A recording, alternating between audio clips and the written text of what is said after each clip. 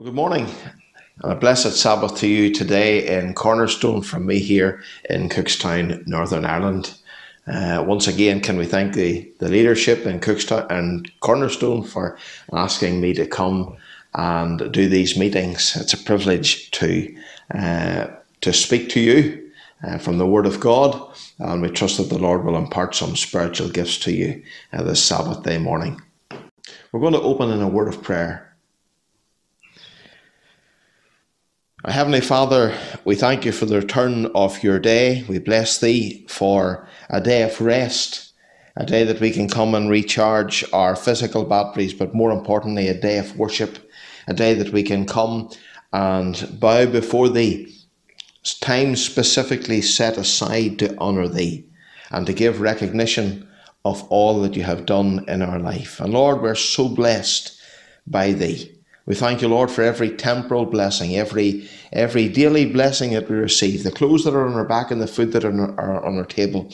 We thank you for roofs over our heads. We thank you, Lord, for jobs, for family, for so many happy things in life. And Lord, we even thank you for the things which we don't perceive to be happy. We thank you for the trials. We thank you for the valleys. We thank you for the challenges which we face, knowing, Lord, that for us who are called according to your purposes, all things will work together for good. We thank you, Lord, for the sovereign plan of God in our lives. We thank you that you have a plan for each and every one of your children, a plan that is supremely suited to them and to their situation, and a plan through which they can not only achieve fulfillment in their own life, but a plan by which they will be able to bring honour and glory to thee. And help every believer, both in Cornerstone and also here in Cookstown, to find that plan and to be in the very centre of that plan. And we pray that you will bless them, and Lord, that you will lead them and guide them and help them in the daily challenges of life and the decision that they have to make. We pray that you will give them wisdom, that you'll guide them with their eye. We thank you, Lord, for our Saviour, the Lord Jesus Christ. We thank you for the one who is the way that guides us and is the truth that we can stand on, and the one who is the life. And Lord, we would be spiritually dead. We would be eternally dead if it were not for Jesus Christ. We thank you for the Prince of Life. We thank you for the one who laid down his life and yet took it again in such a glorious fashion, dying and rising in power, resurrecting from the tomb. We bless thee for our Saviour. We thank you for the redemption that he purchased in his life and his death. We thank you, Lord, for the intercession that he performs in his resurrected glory and in his eternal life. And we thank you, Lord, that he ever lives to make intercession for his people, and that through Christ and Christ alone we have a way into the presence of the Father. O Lord, come and bless our meeting this morning. May it be a time of worship. May it be a time of instruction. May it be a time of joy. Help us, Lord, to afflict our hearts. Help us to search our hearts. Help us, Lord, to search our lives, to see if there be something in our life that displeases thee and hinders the work and hinders our prayers. Cleanse us, Lord. Cleanse us afresh in the precious blood. And we pray for those that know not the Saviour in this meeting. We pray that you'll speak powerfully to them and draw them to the foot of the old rugged cross. Give them faith and repentance. And Lord, do that work which only the Holy Spirit can do. So bless us now, and bless the church in Cornerstone. I pray you'll build it up. We pray, Lord, that you will protect it. Bless Pastor Ferguson. Bless the whole of the leadership team. We pray that you will help those that do any work in regard to that church, practical or spiritual, that you will bless them, and may they know favour and prosperity because of their sacrifice for thee. Add on to the church such as should be saved. Save souls. Build up believers. Send revival. We ask it in Jesus' name. Amen. Now we're going to read the Word of God from the book of Psalms. We'll just have a short reading this time. Very well known Psalm, Psalm 127. Psalm 127. Only 5 verses. So let's read them. We can take our time and we can read them thoughtfully as we progress down through this psalm. Psalm 127 verse 1. Except the Lord build the house, they labour in vain that build it. Except the Lord keep the city, the watchman waketh but in vain. It is vain for you to rise up early and sit up late, to eat the bread of sorrows, for so he giveth his beloved sleep. Lo, children are an heritage of the Lord, and the fruit of the womb is his reward. As arrows are in the hand of a mighty man, so are children of the youth. Happy is the man that hath his quiver full of them. They shall not be ashamed, but they shall speak with the enemies in the gate. Amen. And we know and we anticipate that God will bless the public reading of his word. I'd like you to put yourself in a situation, or imagine yourself in a situation. You're a Bible college student. You've been called by the Lord into full-time Christian service, and currently you're in Bible college studying to go into that service. You're married, you have a family, you and your wife have part-time jobs. You have a part-time job rather, and your wife is full-time employed. And so you have money coming into the household to help you support, or to support you in your Bible college years. You have a house which you purchased before you went into Bible college, which you purchased before you were called. You have ongoing bills, all of which you had before going into Bible college. It's the summer. The college semesters have finished. You've got a break over the summer, and you have the offer of an assistantship in pastoring a distant church. Now, it is distant. It's not near at all. It's not convenient. There's no way that you can travel to that church from your home. Now, there may be a door open for you in that church to future ministry. You may, in the future time, if you take this assistantship over the summer, in the future you may get a call to that church to minister, or you may not. If you decide to take this assistantship over the summer, it'll mean that you will lose both your jobs. And the pay which you'll receive as an assistant of this church is not nearly enough to pay the bills. Nor is it nearly enough to give you the first term of your Bible college bills for the next year. What are you going to do? Are you going to go? Are you going to go and take this assistantship and trust God to provide for you, knowing that you may not have enough money, but there may be a door open for you at the end of your study here? Or do you stay? Do you stay and say that God has provided for me here? My calling is to Bible college first, and God give us our jobs that supplies the money and supplies our needs. So I'm going to stay here in the place that God has supplied. What do you do? It's a very, very difficult decision, and it's a real situation. A situation that actually happened to a pastor, or a man who is now a pastor. And the pastor who was in that situation, he chose to go. He felt that God was calling him, definitely calling him to that place, and that God would open a door to that place at the end of his study. And even though common sense said, stay in the place where God has prepared for you, he felt he had a word from God, and therefore he went against what would be common sense. And God did meet his need. Even though his wife and himself both lost their jobs, God did meet his need. Now, I tell you that story because it's a remarkable situation to a situation that I was in personally myself. I had just finished Bible college, and I was licensed to be called to the ministry of the Free Presbyterian Church.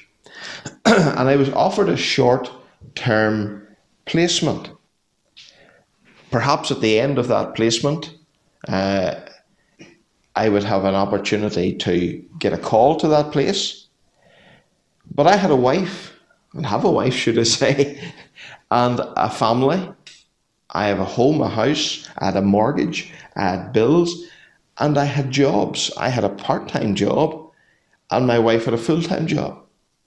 And if I had taken that part-time placement in that far-off place, I would have lost my job, and my wife would have lost her job. And I did the very opposite to the pastor that I've just told you about.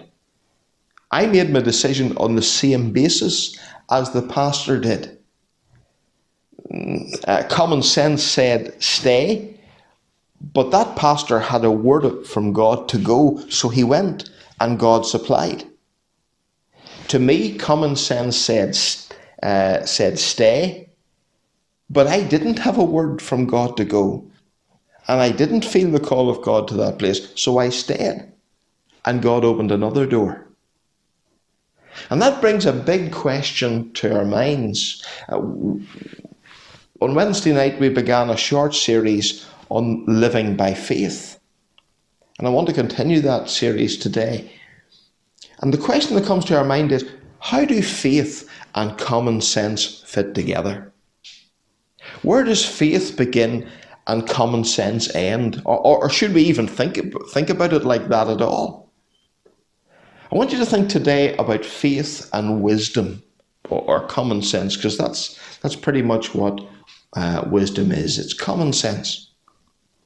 COVID-19 has focused our attention on this question of faith versus common sense. I was watching a video of a street preacher in Belfast, and he was preaching the gospel, and he was preaching the gospel very faithfully and very well, and all credit to him for that. But he was challenged because he wasn't wearing a mask.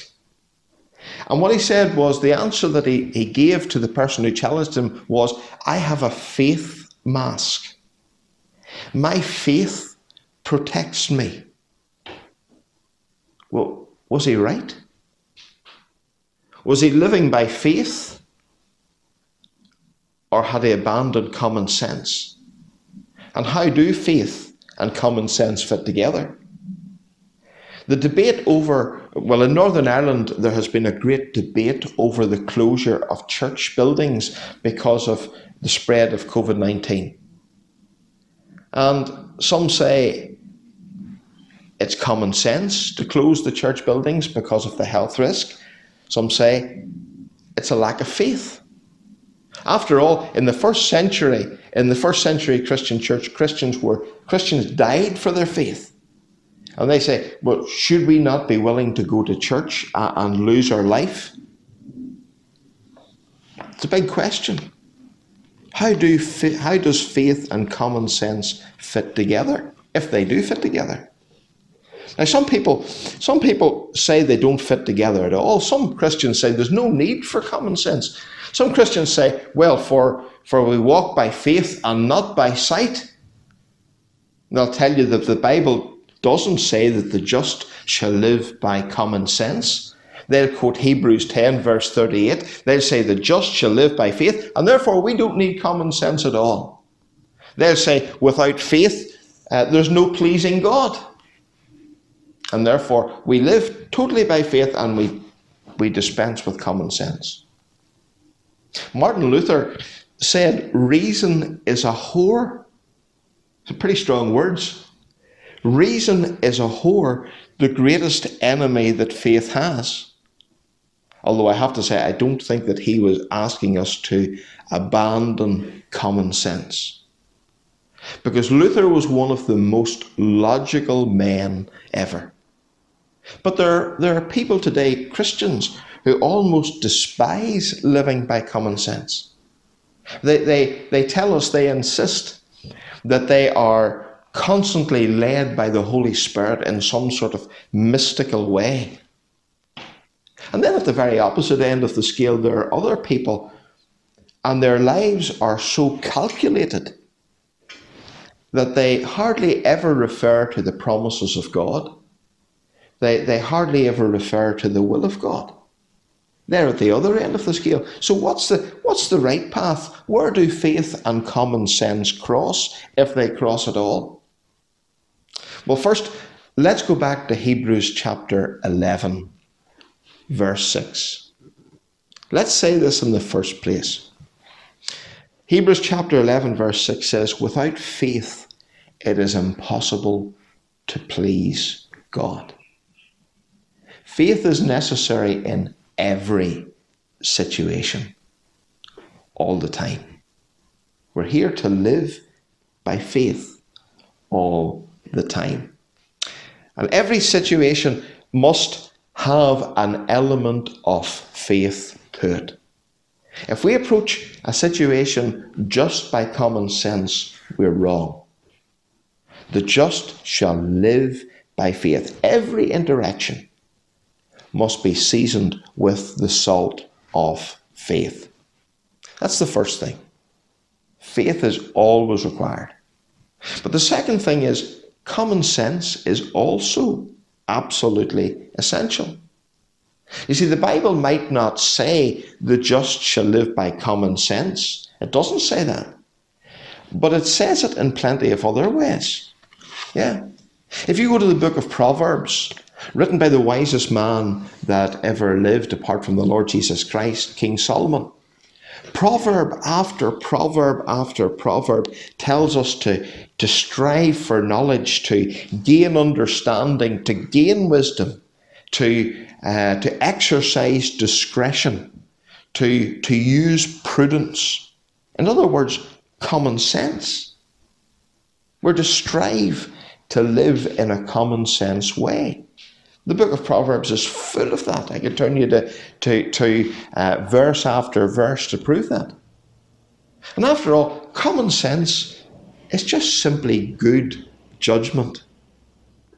A common sense person is someone who looks at a situation and sees what's really going on and makes a good judgment or a good decision based on that.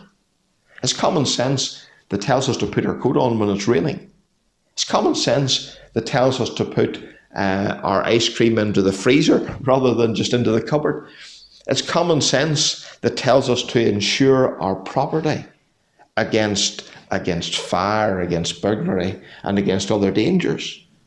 And the Bible is very clear that common sense wisdom is worth seeking after. So if the Bible says that we're to live by faith and we're to live by common sense, then the two of those things are not enemies. Common sense and faith are allies. They're friends, they're not foes. They don't contradict one another. In fact, they complement one another. You see, true faith, and I want to say this very carefully, and I'm going to explain it in a moment. True faith is always aligned with common sense. There's a great preacher called Oswald Chambers, and he said faith in opposition to common sense, or faith without common sense, is mistaken enthusiasm and narrow-mindedness. But he went on to say that common sense in opposition to faith, or common sense without faith, demonstrates a mistaken reliance on reason as the basis of faith. In other words, common sense and faith are allies. They're friends, they're not foes. And you notice in that quote that I said from Oswald Chambers that he said the word mistaken twice over. If you have faith without common sense, that's a mistake. And if you have common sense without faith, that's a mistake. There's an old Arabic proverb which says, trust in God and tie up your camel. And I think it's brilliant. That's exactly how you and I ought to live. We ought to trust God to keep our camel safe, but we ought to tie the camel up because common sense tells us that it wants to run away. God does protect his people, but part of his protection is giving us common sense. God doesn't do for us things which we can do for ourselves. God covers the things which we can't do. but he expects us to use his own given common sense to do what we can. And the Bible's full of that sort of thinking. You think about Joseph. Joseph is an excellent example of faith and common sense working hand in hand. By faith, Joseph saw that there was going to be 7 lean years. God showed him that. And by faith he trusted God's word and saw that there was going to be 7 lean years. He saw the reality of the situation, what was really going to happen. And then common sense made him make preparation. And by the way, it doesn't say in the scriptures that God told Joseph what to instruct Pharaoh to do. Joseph gave Pharaoh common sense advice. Pharaoh, there's going to be 7 lean years. There's going to be 7 good years first, followed by 7 lean years. So you got to build barns, and you got to fill those barns during the first 7 years. Joseph gave him common sense advice. Yeah, faith and common sense working hand in hand. And as I've said before on previous occasions, preparing for hard times and preparing for persecution is preparing in faith. Yeah. We did a series in Gideon with you some weeks back, and it's clear to see in Gideon's life common sense and faith working hand in hand. God said to Gideon, I want you to go and pull down the altar of Baal, and Gideon went by night. He went at night so that he wouldn't be interrupted. He went at night so that he would get the job done. Gideon didn't expect to get away with it. He didn't go by night to try and get away with it. He didn't expect to get away with it. Yeah, Gideon knew he was going to be caught. He did it by night to get the job done. He used a common sense approach. God told Gideon that he was going to win the battle with 300 men. And Gideon then made common sense decisions. He divided his company into 3 groups. He gave them lamps and pots and common sense. And he said, and he used a common sense approach. Common sense and faith are friends. They're allies. They're not enemies. We read that wonderful Psalm 127, and the first verse of it says, except the Lord build the house, they labour in vain that build it. Except the Lord keep the city. And notice this, except the Lord keep the city, the watchman waketh but in vain. You see, faith says, pray for the city's protection, because without God's protection, the watchman will not wake, or will wake in vain. Faith says pray for the city's protection, but common sense says put a watchman on the wall. There's no conflict there. There's no conflict between faith and common sense. They're perfectly in harmony. So when you're making a choice, folks, give both faith and common sense their place. First, seek what faith will say to you. First, listen to the word of faith. That's the first thing. Faith cometh by hearing, and hearing by the word of God. If you're making a decision, seek out from the word of God if it has anything to say. And then after that, think about your decision practically. Analyze it by common sense. If it's not a situation where the word of God has anything to say, then use common sense. Okay? If the decision that you're making if the word of God says nothing about it, then just operate on common sense. But pray, exercise faith even in that situation. Plan, prepare for the decision, and pray. Plan and prepare as if it all depends on you, and pray knowing that it all depends on God. Because you see, there's a certain drawback to common sense. Our common sense is only as good as we can see the reality of the situation. If there are real factors which we can't see, we won't make a common sense decision. And therefore we need to pray that the Lord will even keep his hand upon us in common sense decisions. A great example of that, of course, is the Titanic, the great ship that was built over here in Northern Ireland in Belfast, ship that the whole world knows about. At 20 minutes to midnight on the 14th of April 1912, the Titanic was struck by an iceberg. And there's been a debate about that ever since. One part of the debate about the sinking of the Titanic is, should the captain of the Titanic, or the first officer of the Titanic who had made the decision, should he have allowed a head-on collision? Or should he have done what he did, which was to try and steer out of the way? You see, that on that fateful night, the ship's lookout spotted an iceberg ahead, and he sounded the alarm, and the first officer, a man by the name of Mr. Murdoch, made a choice. He gave the command to turn to port and to stop all engines. And his hope was that he would slow the vessel down and that he would avoid a collision. That seemed to be a common sense choice. But it was a wrong choice. In fact, it was a fatal choice, the fatal choice, because he didn't see all the real danger.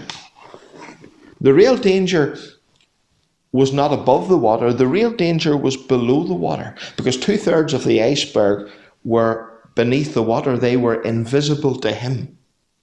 He had sensed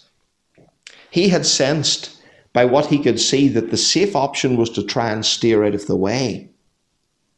But had he seen the danger beneath the water, he would have realized that the safer option would be to allow the boat to have a head-on collision. The investigation afterwards shows that if he had hit the iceberg straight on, there would have been injuries. There would have been many, many injuries. They calculate that about 90 feet of the front of the ship would have just crumpled, and of course people inside that would have been killed. The ship would have come to a very sudden stop, and people inside would have been tossed around, and there would have been injuries like that. There would have doubtless been serious injuries, but it's probable that 1,500 people wouldn't have been killed. Mr. Murdoch made a common sense choice based upon what he could see. But the problem was he couldn't see it all. And our common sense is only as good as our senses. What we can see, what we can hear, what we can detect. And that's why I say that everything must be done in faith. You come to a decision, the Bible doesn't say anything about it. You proceed with common sense. But recognize humbly that we can't see everything. So plan and prepare, but pray. Commit it to God. Recognize that God can see the 2/3 of the iceberg that's under the water that you can't see. And ask for his mercy and ask for his grace. Recognizing that he knows a whole lot more than we do. Commit it to him by faith. Now, in the vast majority of times, and I believe this very strongly, in the vast majority of times, God's will turns out to be the common sense approach. I worked with a man who was very skeptical of Christians, and he was skeptical of churches. And he asked me a question one day. He said, "Why do ministers only take calls to bigger churches?" He says, "That's a scam. That's a setup." He says, "All it is a promotion game." And the answer that I give him was that God usually works by common sense. God calls men to smaller places where they learn, and then he leads them to bigger places that are more difficult to handle. Not always, but usually God's will follows the common sense, or what we would see as the common sense approach. So we should expect God's will to follow common sense. But the situations where God's will made people do things that didn't seem to be sensible at all. I mean, that pastor who gave up his job, that wasn't a common sense, or give up his jobs and went to the summer placement. That wasn't a common sense approach. No. What about Peter? When God asked Peter to climb out of the boat and walk on the water, common sense would tell us that a fully grown man cannot walk on top of the water. Peter's faith went against common sense. Well, not so fast. Just not so fast. You see, common sense is the ability to see the real situation and act. And it is the Word of God that establishes what is real. Now, this is the key. Let me underline that. It is the Word of God that establishes what is real. You see, the Word of God says that if you step off a boat, you sink. It's the Word of God that says that men can't walk on water. How do I know that? Because Peter told me. Turn with me over to 2 Peter chapter 3, verses 5 and 6. 2 Peter chapter 3, verses 5 and 6. And Peter says, "For this," in verse 5, "they are willingly ignorant of, that the word of God," or rather that by the word of God, "the heavens were of old, and the earth standing out of the water and in the water, whereby the world that then was, being overflowed with water, perished."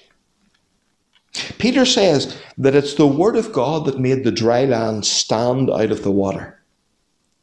And it was by the word of God that the people perished in the flood.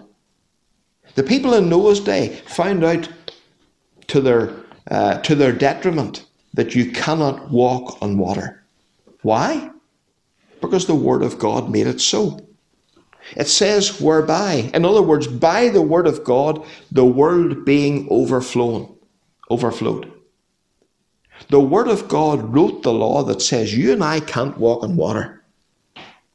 Don't think about the word of God as being separate from reality.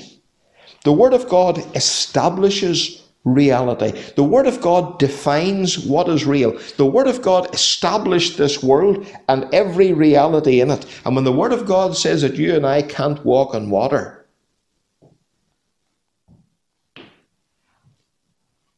that's what sets the fact that we can't walk on water.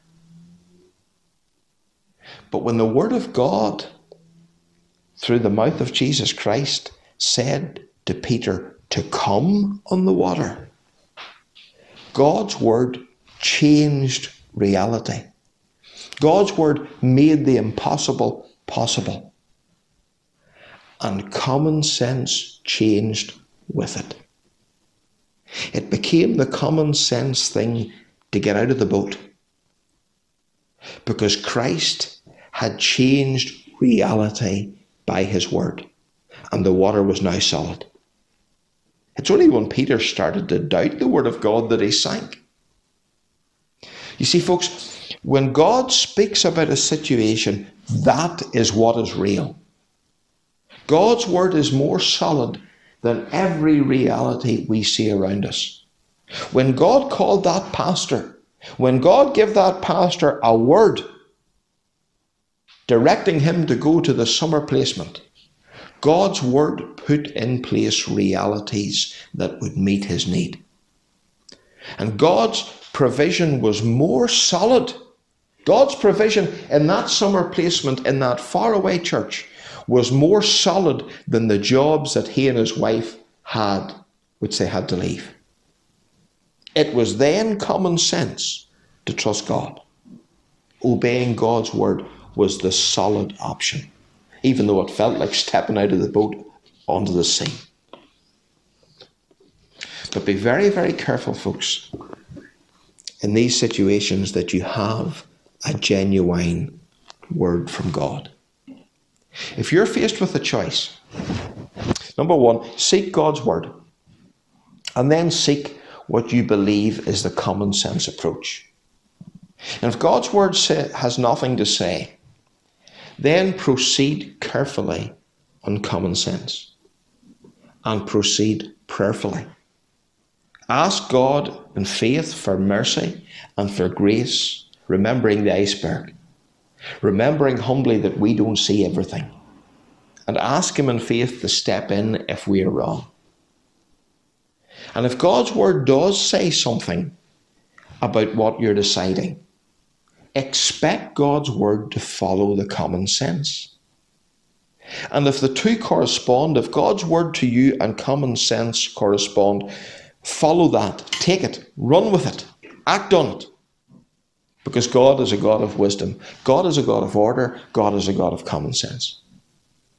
And if the word that you have from God seems to contradict common sense, be sure that you actually have a word from God. And if you're sure, if you're certain that the word which God has given you is right and true, then step out of the boat and walk on that water. Because if God has spoken to you, he will create a reality that will support you. He will. But permit me to say this. Don't step out of the boat unless you're sure. Don't go against common sense unless you are sure you have a word from God. You see, common sense is the safety check. Common sense is the safety check against wrong interpretation. Plenty of people read God's word and they read things into God's word that are not there. Plenty of people say, God told me to do this, and God did nothing of the sort. God gives us common sense as a safety check against that. If the guidance that you think God is giving you is not common sense, be careful. Make doubly sure that God is speaking to you. And if you're sure, go with the word of God. Step out of that boat, and God will make reality work around his word. Peter knew that God was speaking to him. The word was unmistakable. Christ said, come to me in the water.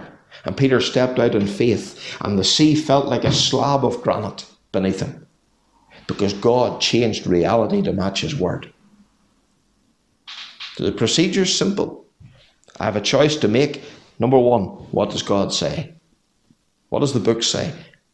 Number two, what does common sense say? If God's word doesn't say anything, then take the common sense approach. And take it carefully and take it prayerfully, knowing that we can't see everything. If God's word matches common sense, then go right ahead. Take it and run with it. If God's word is against the common sense approach, go slow and be careful. Be careful. Make sure God's word actually says what you think it says. And if you're certain, if you have a word from God rather, go ahead. Even if it goes against common sense. Because God's word defines what reality is. Go ahead and step out of that boat and walk on the water. May God help us to balance faith and wisdom, faith and common sense, as we live for him by faith. Let's pray. Heavenly Father, we thank you, Lord, for the word of God. We thank you, Lord, for even the simple illustrations like the psalm that we have just read. Lord, we acknowledge the need to pray that you will protect the city of our lives. But Lord, we also acknowledge the need that we need in common sense to set watchmen on the walls. Help us as your people to be able to balance the two. Help us, Lord, to do everything by faith. And even when we approach things in a common sense way, help us humbly to realize that we can't see all the factors, and to look to thee by faith to guide and protect. And then, Lord, give us discernment in those difficult decisions, and especially in the decisions where you will lead us to do things that might not seem common sense. Give us confidence in your word. Give us the ability to read your word and to search the scriptures. And Lord, we pray you'll speak powerfully to us and lead your people. Lead your people in Cornerstone, lead your people in Cookstown to live by faith for thee. We ask these things in the Saviour's precious name. Amen. Once again, we thank you. We thank you for listening in, and we trust that this has been a blessing and an instruction to your heart. May God bless you all.